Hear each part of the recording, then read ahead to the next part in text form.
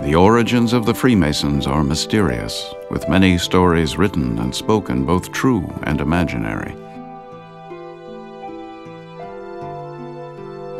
There are strong ideological links between the Freemasons and the ancient world, links that are strengthened by a Masonic respect for the histories of ancient societies. Many believe that the roots of Freemasonry lie in the formation of craft guilds in the British Isles during the Middle Ages. These guilds instructed and regulated their workers while providing a location, called the Lodge, that provided camaraderie and support. The guilds were a place to share secrets of the trade and to encourage skill development. Symbolically, modern Masons look to this link with craft guilds and stonemasons to represent the strength and necessary work ethic within the fraternity. They use professional guild terms to refer to a fellow Mason's Masonic degree, such as apprentice, master, and warden. Contemporary Masonry dates the beginning of speculative Freemasonry to the year 1717 and the formation of the first documented Grand Lodge in England.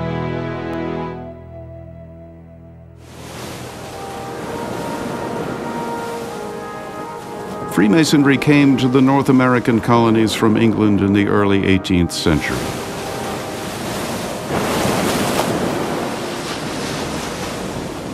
In Pennsylvania, the Freemasons met in several buildings prior to the present Masonic temple.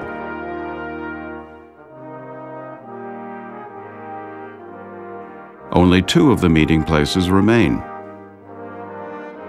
the Free Quaker Meeting House at 5th and Arch Streets, and the Pennsylvania State House, now known as Independence Hall. Pennsylvania, New York, and New Jersey were the first Masonic districts acknowledged by the Grand Lodge in England. In 1730, the young Benjamin Franklin wrote in his Pennsylvania Gazette that there were several lodges in the Philadelphia area. Most likely he included St. John's Lodge in the reference, which went on to become the first Grand Lodge of Pennsylvania. Franklin himself became a Mason in 1731 when he met the then minimum age requirement of 25. He rose quickly through the Masonic ranks, and by 1734 he became Grand Master Mason of the Grand Lodge of Pennsylvania and published the first Masonic text in America, a reprint of the Masonic Constitution that was being used at the time. In 18th century Philadelphia, Freemasonry was an important building block in creating the civic institutions that went into the shaping of the City of Independence.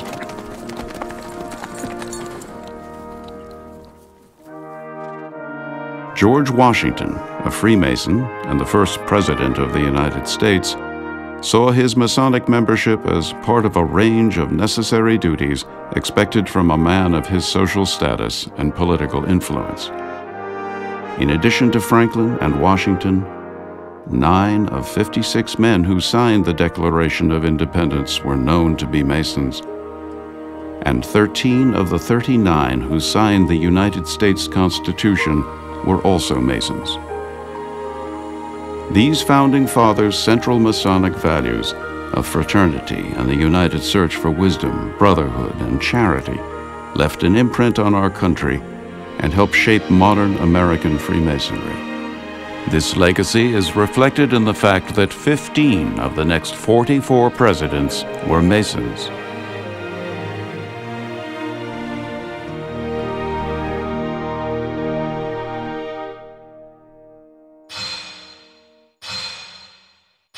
Freemasons stress 4 basic principles at the core of a Masonic code of conduct, values that are reflected in Masonic imagery, symbolism, and ritual.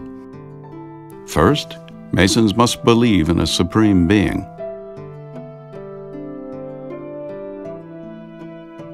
Second, Masons adhere to the idea of self-betterment, of good men becoming better.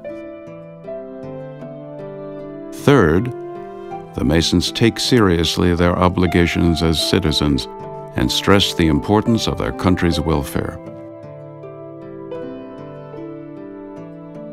And last, Masons emphasize private virtues, including temperance and restraint. Central to Masonic imagery is the art and visual language of architecture and its counterparts, science, and geometry. Architecture for the Masons represents a link to the past, to ancient civilizations, and to its own roots in stone masonry. Many of the Masonic symbols that link the fraternity to its roots in stone masonry could be seen here in the Masonic Temple. Though the Masons do not subscribe to a single doctrine, the symbol of the square and compass, the main tools of geometry, remind Masons to square their actions by the square of virtue and circumscribe their desires and keep their passions within due bounds toward all mankind.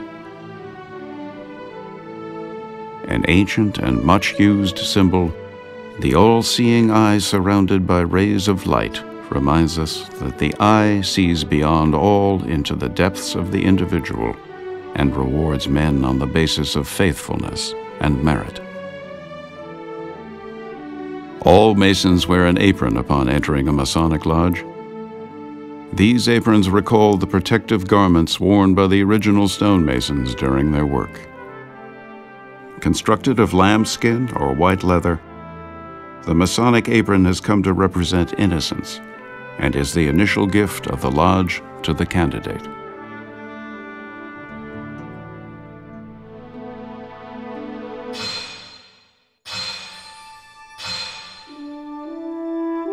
The Philadelphia Masonic Temple, standing on the corner of Broad and Filbert Streets, is a national historic landmark and a cornerstone in American Freemasonry.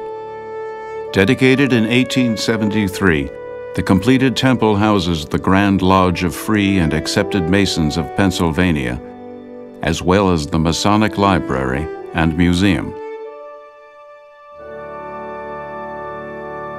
The temple, built in the Norman Romanesque architectural style, demonstrates the importance of architecture and skilled workmanship to the Masons through its magnificent structure and decoration. In 1867, a committee of Freemasons invited 5 prestigious architectural firms to submit proposals for the anticipated temple. From the pool of architects, James Hamilton Windrum's proposal was unanimously selected. Windrum, a Philadelphia Freemason, was only 27 at the time. After completing the Masonic Temple, he went on to design the Academy of Natural Sciences and to work as the supervising architect on the United States Treasury in Washington, D.C. Construction of the Masonic Temple began in the spring of 1868, and on June 24, 1868, the day of the feast of St. John the Baptist, one of the 2 patron saints of Masonry, over 10,000 people gathered on North Broad Street on a perfect early summer day to commemorate the laying of the cornerstone. The celebration was described as solemn and imposing, filled with ritual and regalia. The Grand Lodge of Pennsylvania aimed to construct a temple that would be unsurpassed throughout the ages. The Masonic Temple was one of the largest and grandest buildings constructed in Philadelphia, and for a time, prior to the completion of City Hall, it was the tallest building in the city. The construction took 6 years, with a total cost, not including decoration or furniture, of just under $1.5 million, a staggering sum for the time.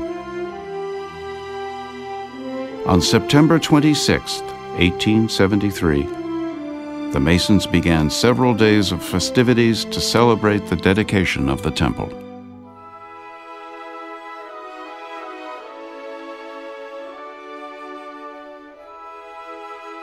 In October of 1887, the Art Association of the Masonic Temple was formed to decorate the various halls of the Masonic Temple, to fill them with artistic, historic, and Masonic beauty, with statuary, painting, and other works of art. Philadelphia decorative painter George Herzog, a Mason, was hired to transform the lodge rooms into timeless examples of craftsmanship and artistry. Herzog, a native of Munich, Germany, was responsible for the design of 80% of the interior embellishment of the Masonic Temple. He employed 25 painters and specialized in ceiling and wall decorations, as well as high-class interior decorative painting. The Philadelphia Temple houses 7 distinct lodge rooms referred to as halls, each with its own significant style. Painted primarily by Herzog, these rooms reference architectural history from Egypt, Greece, Italy, Germany, Spain, and France. Herzog's remarkable talent is seen in the first project he completed for the Philadelphia Temple. Egyptian Hall, begun in 1888 and finished in 1889.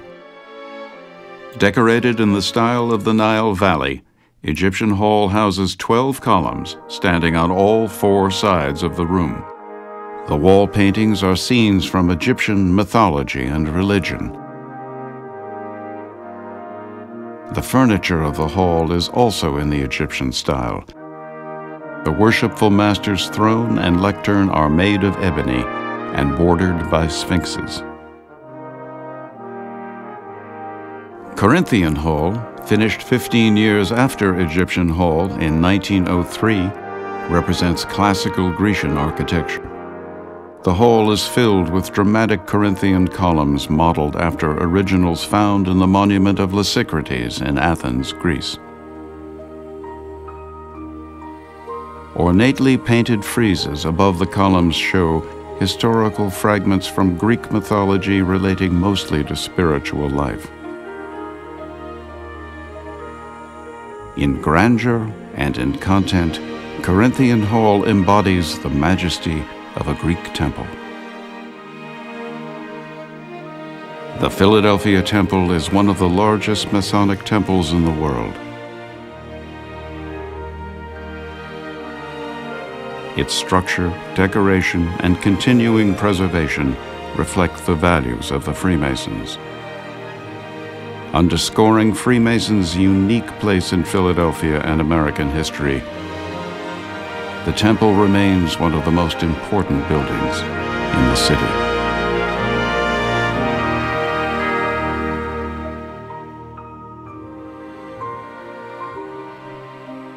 Thank you for taking the time to visit this national historic landmark.